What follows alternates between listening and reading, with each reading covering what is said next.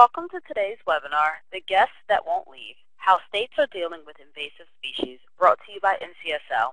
It is now my pleasure to turn the floor over to Melanie Condon. Ma'am, the floor is yours. Thank you. Hi, everyone. Welcome. Thanks for joining us for the National Conference of State Legislatures webinar today on invasive species. Today's webinar is hosted by NCSL's Natural Resources and Infrastructure Committee, and it's part of the committee's 2015 Spring Webinar Series. We'll be holding webinars on a variety of topics each Friday throughout May and June. We encourage you to check out the complete schedule and registration on our website at www.ncsl.org. My name is Melanie Condon, and I'm the Policy Specialist for the NRI Committee. I'll be moderating today's webinar, where we will explore how states and the federal government are dealing with invasive species. Before we begin, I want to review a few quick housekeeping items. Today's webinar is being recorded, and everyone can access a recording of it on our website at ncsl.org. We'll also be sending around a notice shortly after the webinar with a link to the recording and to any resources we discuss on the webinar. Also, you can download the webinar right now. The slides are in the right-hand corner of your screen. There's a yellow page with a blue graph in front of it, and if you click on that, it's our media library. You should be able to download the slides. So today, our presenters are going to be answering questions after their presentations, but you can type your questions into the question box on the left side of the screen at any time during the webinar. I'll be moderating the question and answer, and I'll be monitoring your questions. So also, everyone who signed on today is involved or hopefully interested in the issue of invasive species. So I wanted to make you all aware that NCSL just this morning published a web brief of state actions related to invasive species. It's on our website, and after the webinar, we'll be sending out that link around. So we encourage you guys to check it out and ask NCSL staff with any questions. So without further ado, let me introduce our first speaker, Mr. Sash Burgel, Assistant Director for Prevention and Budgetary Coordination at the National Invasive Species Council. The NISC spans 13 federal departments and agencies to ensure federal programs to prevent and control invasive species are coordinated, effective, and efficient. Sash serves as the NISC policy lead on issues related to preventing the introduction and spread of invasive species, with a focus on the pathways for their movement. He oversees the collation of information on NISC's member agency budgets related to invasive species issues. Additional areas of interest and activity include the role of trade agreements, links to climate change, and multi-level stakeholder coordination. Sash, I'll turn things over to you. Great. Thank you very much, Melanie. And first off, good afternoon or good morning, depending on what time zone you're calling in from. And secondly, I'd like to thank NCSL for this opportunity to talk. State legislatures are a very sort of critical piece of the puzzle, and I think, as hopefully you'll see as I go through my presentation, you'll see why we think our relationship with states is getting more and more important, and hopefully that will be sort of reflected in some of the future activities that we're involved in. For my presentation, I'm going to try and do two things within the space of plus or minus 20 minutes. And one is just a little bit of background on NISC, the National Invasive Species Council, its structure, and then using the framework of our management plans for the broad overarching objectives, get into some of the issues that NISC as a council is working on, some of the federal agencies are working on, with a specific orientation towards how that intersects with activities at the regional level or at the state level. So hopefully that will give a good linkage into the subtitle for this overall webinar, which is how states are dealing with invasive species. And I realize I'm talking from the federal perspective, but again, one of the key questions for us is how do we, as federal agencies as well as NISC, relate to work that's going on with the states and cooperate as we all try to address problems related with invasive species. So first, going into a little bit of background on the council, and this might also be of interest because a number of states have developed their own variations of invasive species councils that in some cases are modeled on the national setup, and in other cases vary in terms of structure, participation, funding, et cetera. But sort of getting back to the beginning, in 1999, under the Clinton administration, there was Executive Order 13112, which basically, 1, set out a definition for invasive species. 2, it established the council itself. 3, it established an invasive species advisory committee, and this is under the Federal Advisory Committee Act. And I'll talk a little bit more about that committee in a bit, but that's one of the ways that we get input in to the federal agencies from states as well as a range of other stakeholders. Then the final thing which the executive order did is it provided some additional guidance. First and foremost, the instruction to develop management plans to guide federal activities. And then the second one, which we've been paying increasing attention to, which we sort of call the do no harm rule or principle, it's basically that the activities of federal agencies should not make invasive species problems or make existing problems worse. So in that sense, doing no harm by invasive species. Turning to the structure, as Melanie mentioned, we have 13 federal agencies that are listed as NISC member agencies. The co-chairs are the Secretaries of Agriculture, Commerce, and Interior. And for Commerce, that's primarily run through NOAA, the National Oceanic and Atmospheric Administration.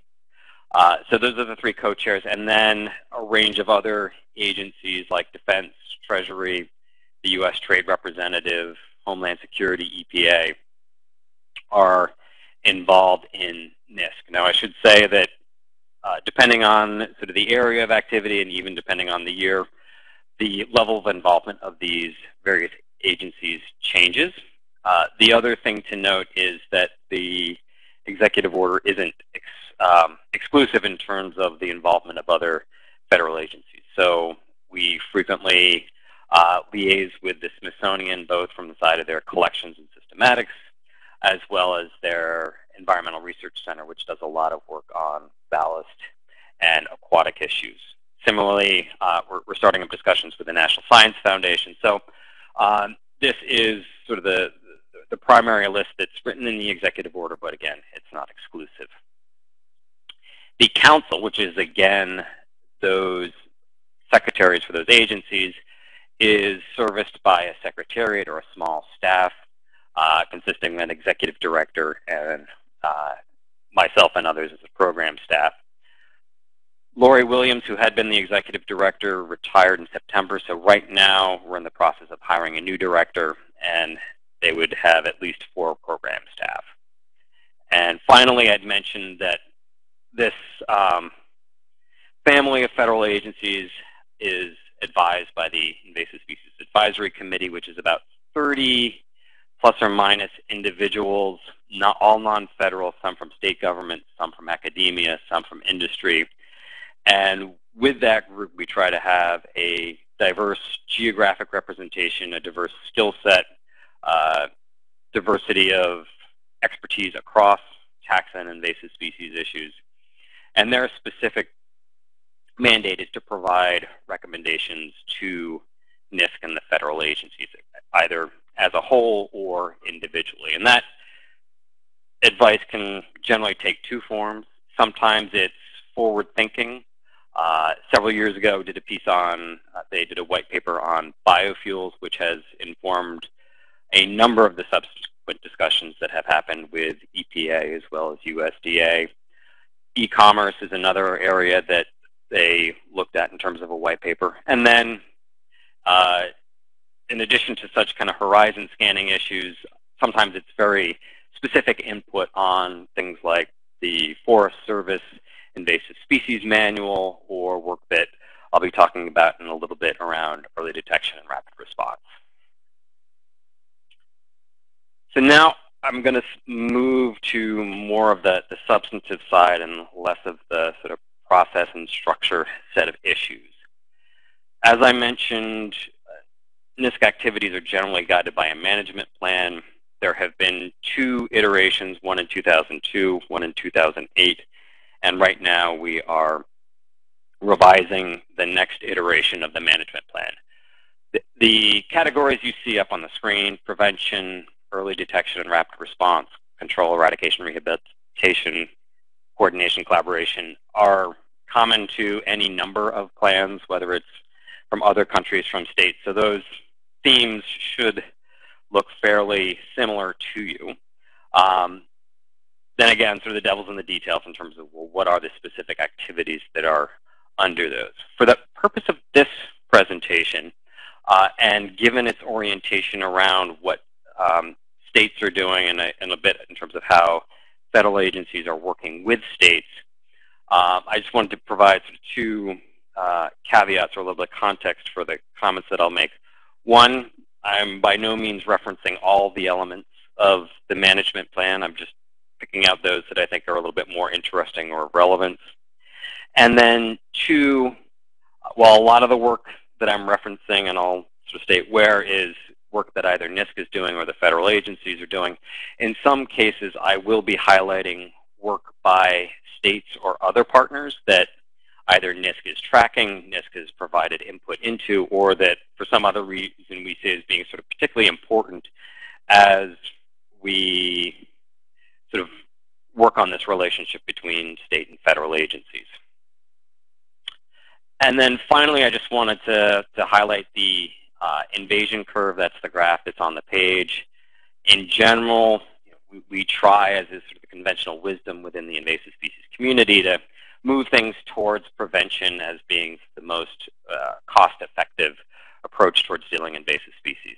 But that's recognizing that we do have invasive species that are established and have populations that likely cannot be eradicated at this point in time or with existing resources or technologies, and so control will still be one of the critical elements in the toolbox. But again, always looking towards how can we sort of move down the curve to more towards prevention and putting our resources there as opposed to in longer term management.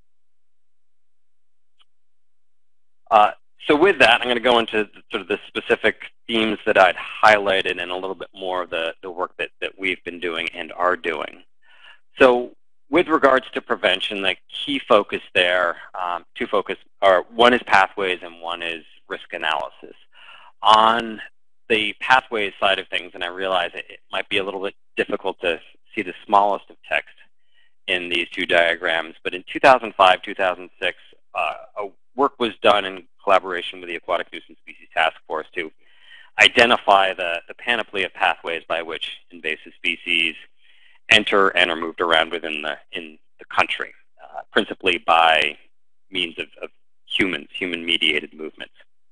Recently, we have gone through that and revisited that set of diagrams, added some new things, shifted things around. But basically, there are three major categories in terms of the human aspect of that. There's trade and living industry, transportation, and then infrastructure and management.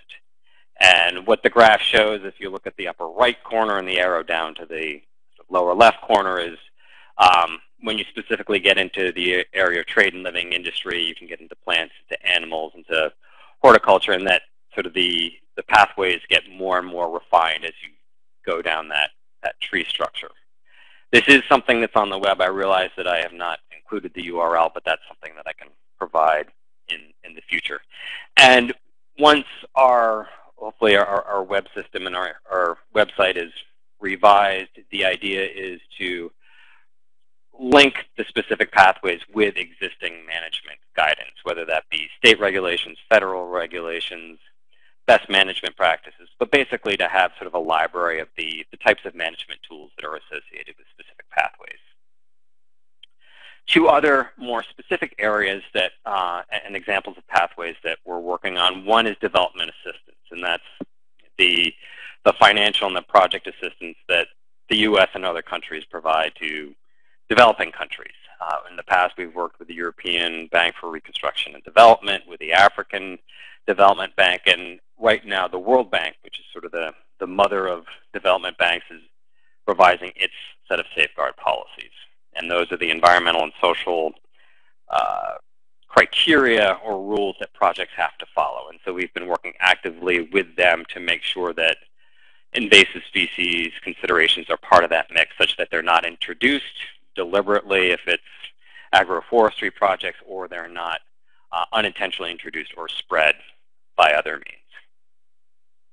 Another example that we're getting off the ground is looking at hydraulic fracturing. And about a year ago, the Aquatic Nuisance Species Task Force highlighted this as a priority, and we're establishing a small group, both of federal and non-federal folks, to look at the risks that are presented both from the aquatic side in terms of movement of water for fracking activities, as well as the terrestrial side for the movement of vehicles and stuff like that, with the aim of coming up with best management practices. So that's just some of the examples on the pathway side of things for where we're active. Another example which I wanted to raise, which for NISC it's a much broader effort than just the council and some of the federal land management agencies. The process is called Building Consensus in the West, and that name was, I think, developed by states in conjunction with work with the Sea Grant National Law Center. And it stems out of basically the concern of the spread of quagga and zebra mussels into western states. There was a workshop in Phoenix in 2012 which brought together law enforcement, state attorney generals, states, federal land management agencies to look at the issues of boats, trailer boats moving from infected water bodies through the West, inspection, decontamination programs, information sharing activities, law enforcement activities. So the full suite of activities that are sort of associated with that particular pathway. And that set of concerns also is reflected within the Quagga Zebra Action Plan that was developed by the Aquatic Nuisance Species Task Force. So this effort, and I think it's a very good example of state-state collaboration as well as state-federal cooperation, has morphed into two prongs or two themes. Obviously, work among the states. There have been a number of follow-up workshops both on the technical side in terms of looking at watercraft inspection and decontamination, as well as on the policy side. So with the assistance of the Sea Grant Law Center, developing a model legal framework, looking at what states can do now, so sort of a state-by-state comparison, and ultimately thinking about how to sort of harmonize and allow for states to communicate with each other about the issues associated with the movement of potentially contaminated boats and trailers. On the federal side, and a lot of the concern here stemmed from lake mead and other water bodies that might be infected and being a source of invasive species then moving in and through the states. And so from the federal side, it's sort of similar work, training and outreach, funding at federal land management units.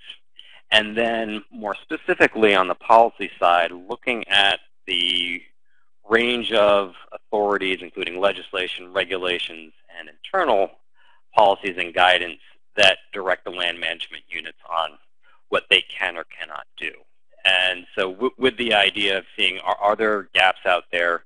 What are the present set of practices? And again, looking more towards harmonization and the ability to work more effectively with states in the future. So this is sort of really taking a critical look at both how the federal land management units and states work on a particular pathway. Shifting to early detection and rapid response, probably the biggest thing which has come into our work program of late actually derives from the climate change field. And back in 2014, the White House released a priority agenda for enhancing the climate resilience of America's natural resources.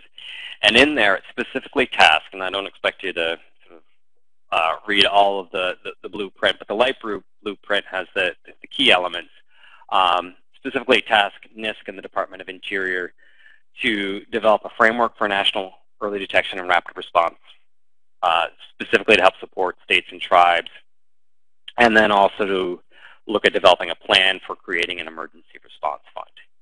And this has been a very interesting exercise because conceptually we can say this is what an early detection rapid response program should do. But when get into the details in terms of how do we support existing efforts A lot of work is going on at the state, the local level, as well as the regional level. How do federal agencies fit into that? And how do we sort of build the capacity for those existing systems, but also think about, at the end of the day, if we can have a rapid response fund, how would folks apply to that? So this product is due in September, and we've developed two groups. One is a federal working group, and then the second is an advisory group, and that's working through our advisory committee, and it specifically has an EDR subcommittee. And so within that group, there are a range of folks from states, from tribes, a couple folks from industry, as well as academia. And I think we're glad to see that this issue, which has been sort of recognized as important for quite a while, now has some additional hooks. And the final thing is also seeing how it fits into the climate change agenda, as well as the resilience of natural resources. Turning to the next area, control, eradication, and rehabilitation. I should preface this by saying that NISC, in terms of the staff and quite a bit of the focus of the management plan, doesn't go into details on species-specific work, which is a little bit ironic because all invasive species work on the ground is species-specific. I think our recognition is that various agencies sort of have the purview over that unless there are major issues that cross multiple agencies. That said, there are a number of issues that we do pay attention to. First and foremost, as I just mentioned with EDRR, is the climate change dynamic. And so at the request of the Aquatic Nuisance Species Task Force, we developed a report with a suite of federal and non-federal experts, specifically looking at the tools and methods and information that might be useful for natural resource managers when thinking about how to manage invasive species in the context of climate change. With regards to species-specific work, a number of the NISC agency members are very active on a full suite of species. Carp, I mentioned quagga zebra mussels, snakehead. USDA has been very engaged in feral swine. Another issue which is very much on the minds of the environmental community in the West is the sage grouse. And so we've had sort of been following discussions in terms of, well, how do cheatgrass, other invasive grasses, and fire interact to threaten sage grouse habitat. And again, while we don't work on those issues specifically, we sort of follow them because sometimes there are sort of either interagency connections to them or sometimes broader sort of political movements at play. And then finally, I just wanted to note that in addition to the species-specific work, we follow regional work. So the South Florida Ecosystem Restoration Task Force involves a number of federal agencies, but I think it's particularly notable as an example in terms of how there is, in my view, a fairly fluid connection between or across the federal agencies, the state agencies like the Florida Wildlife Commission, and then regional or local agencies like the South Florida Water Management District and the universities there. Obviously, Florida is one of the sort of ground zeros for invasive species, and they have some significant challenges, like how do you detect a Burmese python? And what we try to do is sort of, look at the needs for those type of initiatives, as well as what are the lessons that we can learn from them. One of the things that the South Florida Ecosystem Restoration Task Force has that we've been talking with them about is a cross-cut budget. And they're looking at expenditures on invasive species from both the side of federal agencies as well as state agencies, looking at animal as well as plants.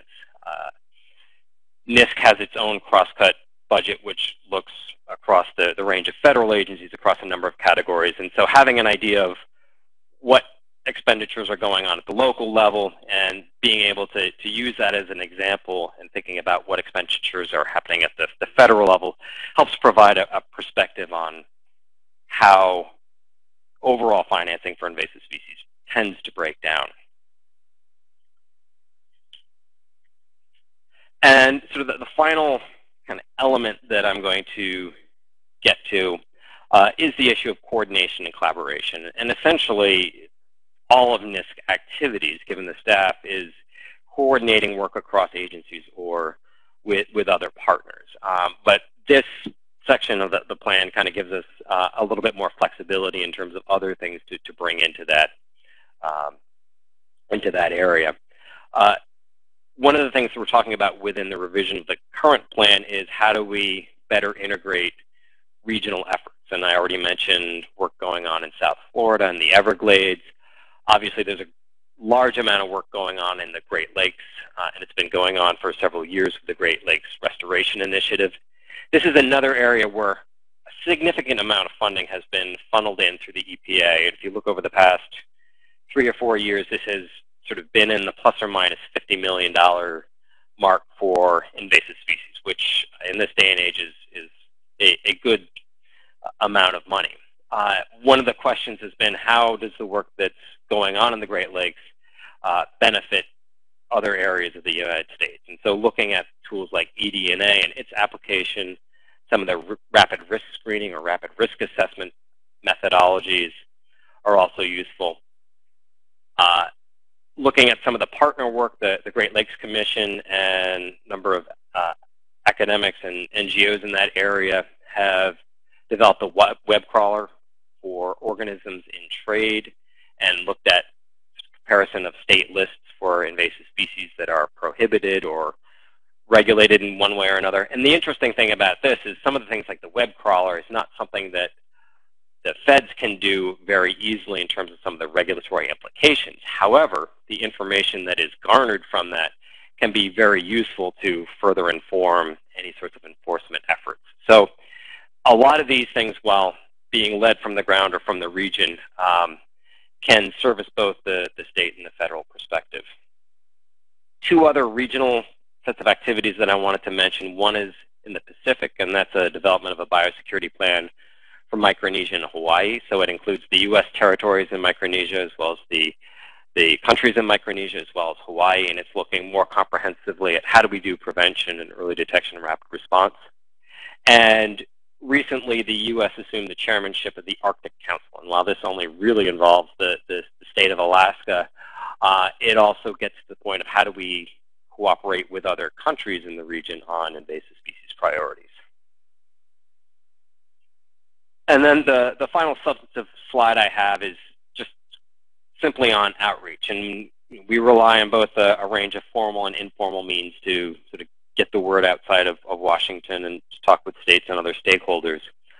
Some of the more formal elements that we have are, one, involvement with National Invasive Species Awareness Week, which usually happens in February or March, bringing together folks both in D.C. for meetings and the ability to talk to federal agencies as well as their congressfolk on the Hill, and now increasingly how do we engage NESAW-type activities in the rest of the country. We also, with the National Conference of State Legislatures, operate an invasive species listserv, which is not exclusively targeted towards states, but that's recognized as one of the key constituencies. And then finally, a webinar series, which is every month or every other month, which we do in conjunction with the Environmental Law Institute. And just a final note, this is a picture of the man behind the mask, and I do, doing my little bit, I do get my hands dirty. I think the one final thing that I want to say, from the perspective of being in D.C., we deal with a lot of policy frameworks, conceptual notions of invasive species. Sometimes they overlay very well with what's happening on the ground, and sometimes there are disconnects. And I think the ability to talk to states, talk to people in the field, to interact with folks at the regional level is very helpful, because that helps give us a reality check. So if there's anything that in this presentation you'd like more information on, I'd be happy to address that within the question and answer period, or you can alternatively give me a call or email me at the address above. And with that, I'll turn it back to Melanie. Great. Thanks, Josh. Very informative. Look forward to hearing some of the questions we will surely have for you. So now let me turn things over to one of NCSL's own members. She's staff vice chair of NCSL's NRI committee, Hope Stockwell. Hope's a nonpartisan research analyst for the Montana Legislative Environmental Policy Office, where she's worked for 7 years. She's drafted legislation establishing and revising the Montana Aquatic Invasive Species Act over the past 4 sessions. She also staffs committees on fish, wildlife, and parks, and federal relations, energy, and telecommunications. Between sessions, Hope staffs the Environmental Quality Council and provides training on the Montana Environmental Policy Act for state employees and the public. Hope, the floor is yours. Thanks, Melanie. Glad to be here. I do want to acknowledge I have 2 additional people here with me to help answer any questions that might come up. Linnea Schroer is a statewide aquatic invasive species liaison with the Montana Department of Fish, Wildlife, and Parks. And then Celestine Duncan, who is a contractor. She's worked extensively with our state agencies on aquatic invasive plants and has helped develop a statewide strategic plan for management and resource protection. Montana's fight against noxious things has raged for decades, so I'm very happy to report we don't have Florida's problem with Burmese pythons. That really grosses me out. But we do have plenty of leafy spurge and spotted knapweed to go around. Today, though, I'm going to be talking about Montana's relatively new fight, though, against aquatic invasive species. This hit our legislative scene in 2009, and keep in mind we only convene every other year. And I'm going to walk you through the evolution of our Aquatic Invasive Species Act in the last 4 sessions, as legislators have responded to emerging issues and then also political wind shifts regarding best practices for inspecting boats and other equipment. The first legislative champion on this issue was Senator Verdell Jackson, a Republican from northwest Montana. His district includes 4 lakes, most notably Flathead Lake, which is southwest of Glacier National Park.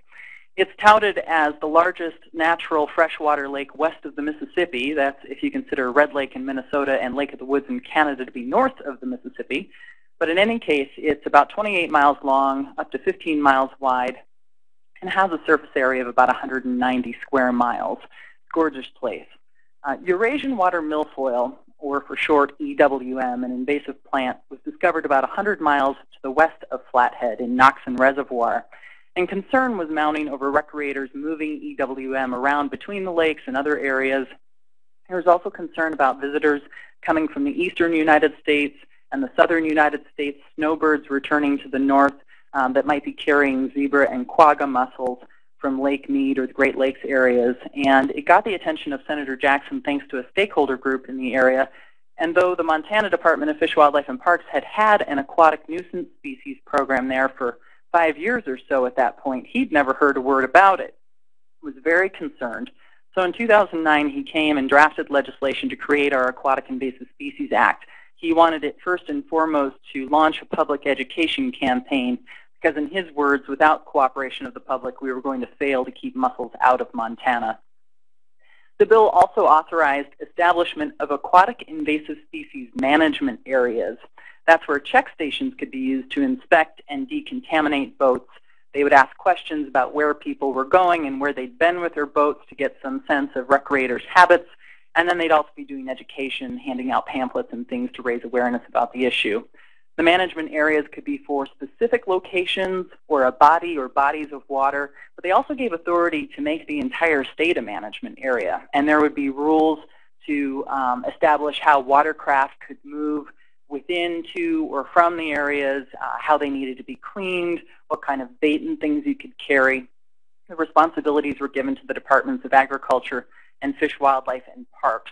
There was an appropriation of about $900,000 that year, the one time for the biennium, but more than 70% of the money was from the state general fund. Senator Jackson knew that could be a tough sell. He and his co-sponsor in the House hauled around this piece of pipe that Jackson said had been in Lake Mead for 2 months as a cautionary tale. It got people's attention for sure.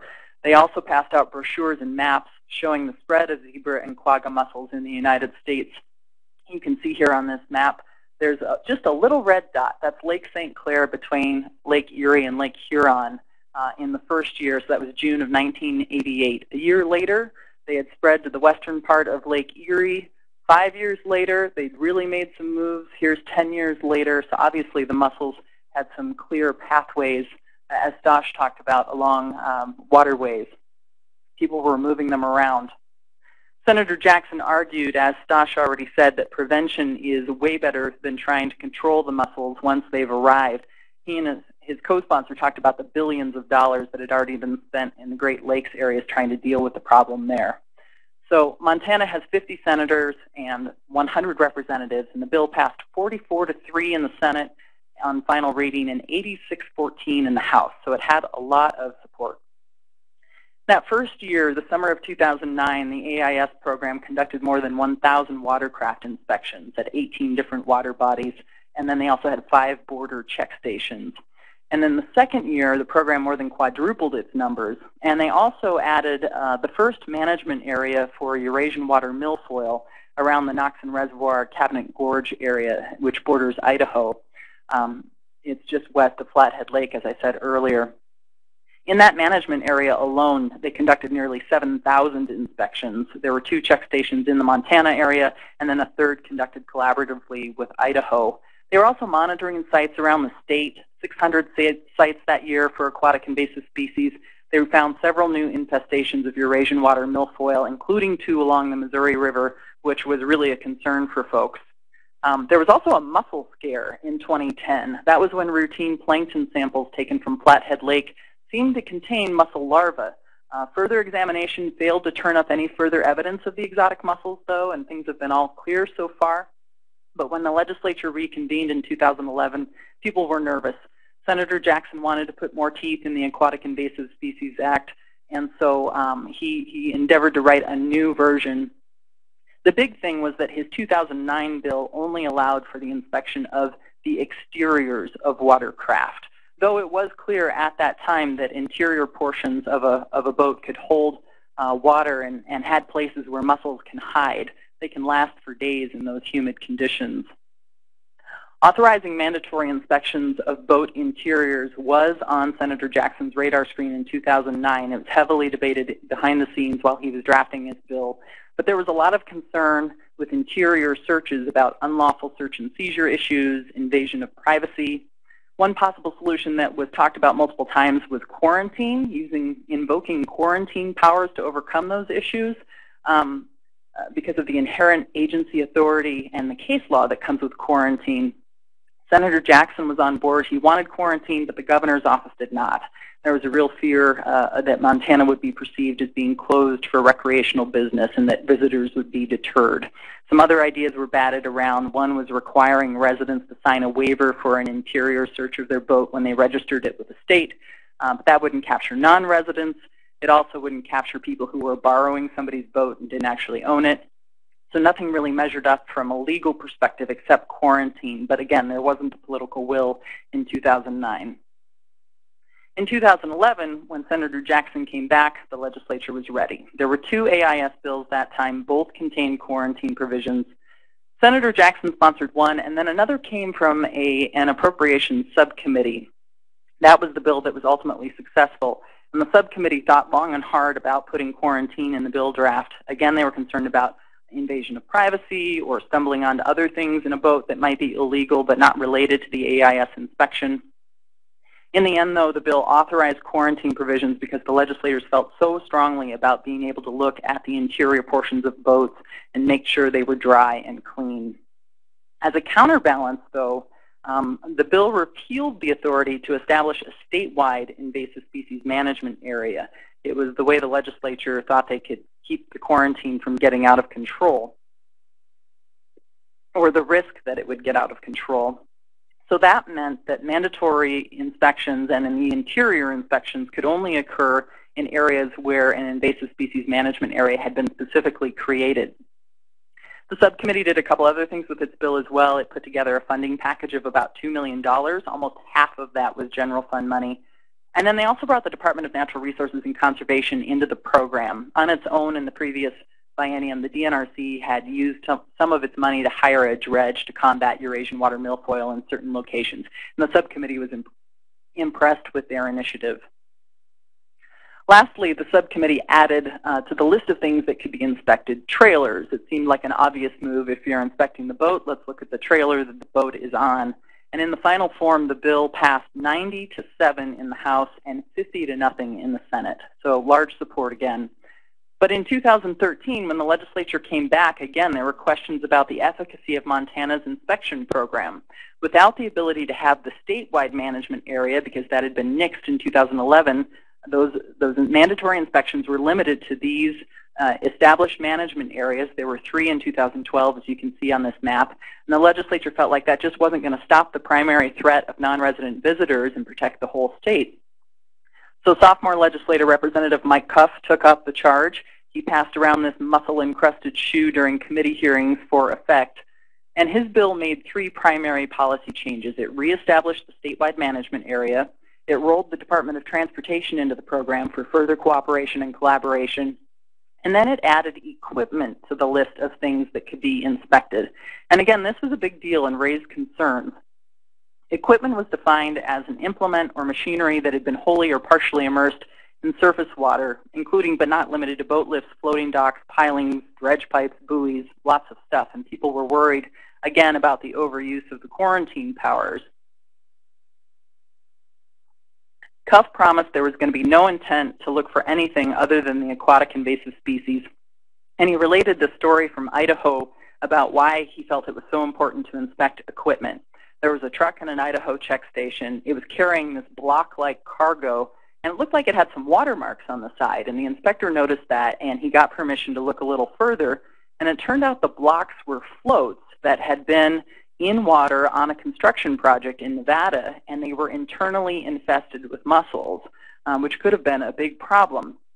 And so Cuff was very adamant that we needed to start looking and inspecting equipment. His bill contained $1.5 million in general fund money for that coming biennium to support the program. And as he said on the House floor, he said a yes vote costs money and adds regulation. A no vote can be catastrophic. And in the end, his bill passed 88-11 in the House and 47-3 in the Senate. With Cuff's bill, it was an extraordinary funding year in 2013 for AIS, the AIS program. In addition to his funding, there were other bills that added more general fund money and also some natural resource production tax money. It was a grand total of $2.8 million that biennium. Part of that was a spot of money, about $300,000, to control an outbreak, or targeted at controlling an outbreak, of Eurasian water milfoil in what we call the Jefferson Slough. It feeds into the headwaters of the Missouri River. It was found in 2011, and there's stories that it could be the result of a fish tank having been dumped in the river. No one knows for sure. The legislature honed in on that, though, because of its location at the headwaters of the Missouri, and they felt that if you can't get rid of the uppermost infestation, there's no hope of helping downstream areas. It takes only a 4-inch piece of Eurasian water milfoil to start a new infestation, so it doesn't take a lot. A group of legislators and interested stakeholders went down to the slough that summer in August of 2013 to take a first-hand look. It was the second summer that they had been doing hand pulling of the weeds in the slough. They used workers from the Montana Conservation Corps. There's a nearby mine. The Jefferson County Weed District and the Broadwater County Conservation District all contributed hands.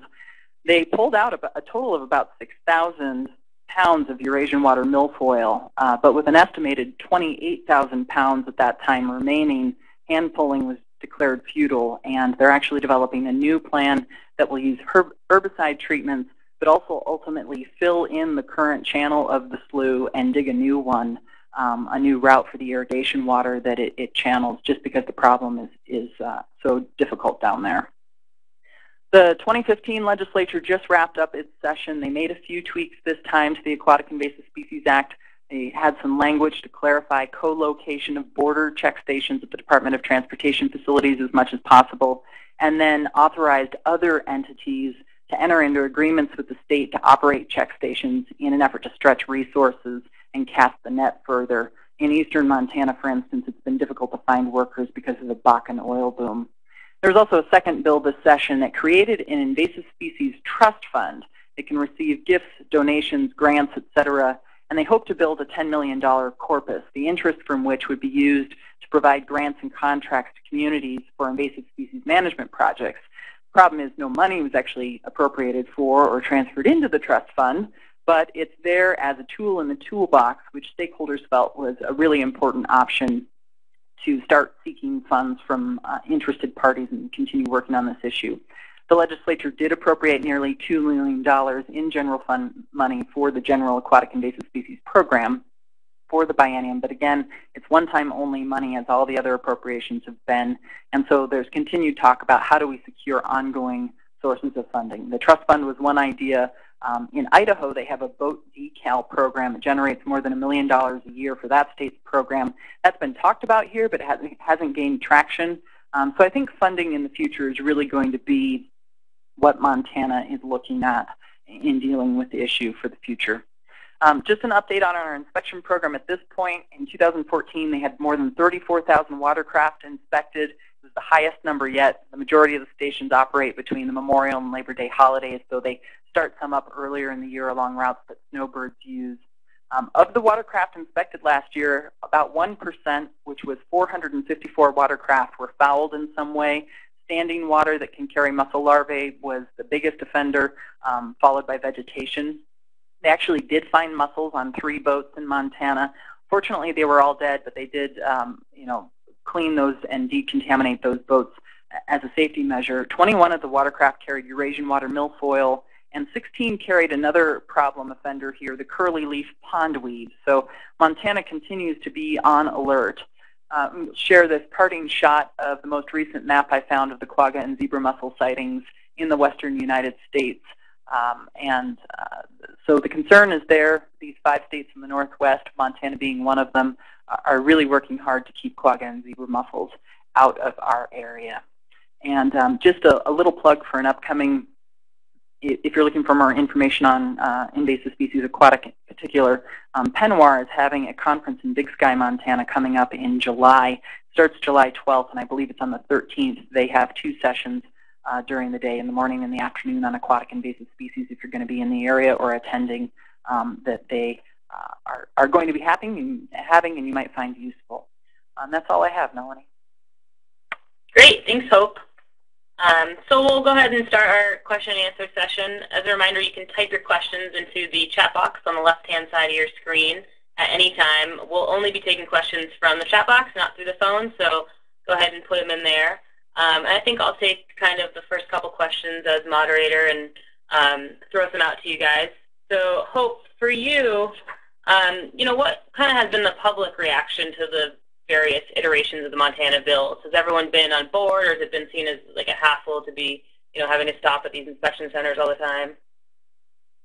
Melanie, I think generally I haven't heard much, and my role as a legislative staffer is a little limited, but I haven't heard much in the way of, the concern about the quarantine powers, for instance, that legislators were so focused on in the drafting of these bills. Haven't really heard that raised as a problem. But in terms of hassle, there are certainly, while I think the overall inspection stations have been received well by the public, and they're certainly being educated at those inspection stations, and I think people are much, much more aware. There are inspection stations where there are local users going through those inspection stations. We have outfitters and guides taking people on rivers, multiple times a day. And so the Department of Fish, Wildlife, and Parks has been working to come up with a system that will make it a little easier for those folks to get through more quickly, so that they don't have to answer the whole battery of questions every time. They actually just put together a new program this year in a particular area where there are a lot of outfitters, where if they attended a class a couple of weeks ago, then they could get kind of a passport, I'll call it, a little booklet that they could keep and had an individualized number to them that they can show every time they go through the check station. They still have to stop, but they get a much more truncated inspection to try and help move them along and hopefully help alleviate some of that aggravation in that area. And when you were crafting the legislation, or when the legislators were, to what extent did they look at what other states were doing in this area to craft their legislation? They looked at several states. One particular was Idaho. Idaho, from my look at it and being experienced with the drafting, was really ahead of the curve in our area and taking the lead. And so they actually had a meeting here in January on a Saturday where a few folks from Idaho were invited to speak, and they came and talked to a full house about their experiences and the different pieces of their program that they put together. I mentioned the boat decal program. They also have a passport program for their inspection stations so that people can move more easily and agilely around if they're locals and they're not in waters that are considered to be problematic. So Montana has really looked to Idaho primarily. For you, Stosh, what kind of tools or programs are being used to assess the potential risks of new invasive species? Modeling tools or predictions of likelihood of a species spreading or risk assessments to that extent? Okay. There's a number of tools along all of probably that set that you've just noted. Historically, I think the invasive community has been more advanced on the terrestrial plant side, and the USDA's Animal Plant Health Inspection Service has a fairly new and sort of ever refined risk analysis, risk assessment methodology for plants, which builds off of and looks at a model that was developed in Australia. And that has been adapted and used by states. Maryland is one example as states get into the process of having to look at invasive plants in their own territories. On the sort of aquatic and the animal side, there are similar analogs, although maybe not as far advanced. Fish and Wildlife Service has a risk screening, a rapid risk screening process that is being sort of piloted out of the Great Lakes region, although their intent is that that process can be used nationally, and with sort of two things in mind. One, sort of to help folks think about what sort of things should we be looking at in terms of potential future concerns, servicing the broader community, and then more specifically, how does that service Fish and Wildlife Service's regulatory responsibility with regards to the Lacey Act and the need to do full risk assessments on species that are listed as being injurious. There are a wide range of sort of other tools in that regards that might be sort of species or taxa specific. I know that a consortium of universities in the Great Lakes region has been working with states to develop some that are specific to plants, specific to aquatic plants, mollusks, fish, et cetera, in that region. And then I think the final piece that I'll mention is on the climate side. There's been a lot more work in advancing how do we do niche modeling and look at some of the potential changes in the future with regards to climatic conditions that will impact whether a species gets riskier in terms of its ability to spread, or in some cases whether its potential range will decrease. So it's a very active field, both from inside federal agencies as well as by sort of academia and other research folks. And I think as we perfect these methodologies, that hopefully they will be sort of expanded to fill the range of needs by resource managers. Great, thanks. So that actually leads into a next question that maybe I would pose to both of you. Stosh, maybe you want to take the first crack. What kind of policy considerations should states that are working on developing legislation on invasive species take into account? You mentioned climate change. I mean, are there other kind of examples that states should keep in mind as they're crafting their legislation? Well, I think the one thing, and this is sort of taking a slightly broader perspective, and it's also building on some of what Hope was saying, is looking at what the states around them are doing. Both the work on the building consensus in the West and its model legislation, which looks at sort of the full range of things that could be done with watercraft inspection and decontamination, as well as what specific states are doing, is one sort of way to sort of look at and compare what's going on. Similarly, I mentioned what's going on in the Great Lakes states with regards to which species are different states regulating. And the issue being that the weakest link in one of those states can serve as the entry point where an invasive species might establish and then spread to other states. And it's not to force all states to harmonize and do the same thing, but it's just being conscious of, if you are putting effort into prevention or work around a specific species or set of species, understanding what are the policy dynamics going on with the states around you, so you have an assessment, or so you have an idea of what the potential additional risks or the potential areas for cooperation with neighboring states are. So I'd say that's an important dynamic in addition that states need to look at. And I think one final example that I'll give there is with emerald ash borer. In the early days, we had state of Maryland was trying to eradicate and do as much as they could to get rid of it, whereas the state of Virginia said it's a foregone conclusion, we're just going to basically let it go. Obviously, the two states share a border, and emerald ash borer was right along that border, and so it was almost comical in terms of looking at those two different responses and recognizing how they don't coincide very well. Mm-hmm. Yeah. And I think from our perspective, Melanie, I was talking with the folks in the room with me, consistency, looking at what's being done around you, like Stosh said, and then cost effectiveness. Linnea Schroer said, what are the highest risk practices and vectors in your area, and then focusing on those things. But again, prevention is the most cost effective rather than control. I know that Penwar had a meeting last fall where they got people from the region together about, what do we need to be doing, and there was a lot of talk about better coordination and consistency. If all the states have inspection stations, are we asking the same questions? Are we finding out the same information so that the data is, better transferable between states and makes more sense when you look at it all together? So consistency was a big theme in Penwar's information. Okay, great. We got a last-minute question in here. How legitimate is the threat of zebra mussel expansion to New York or the northeast of the U.S.? Josh, you want to take a crack at that? I think it's a legitimate threat.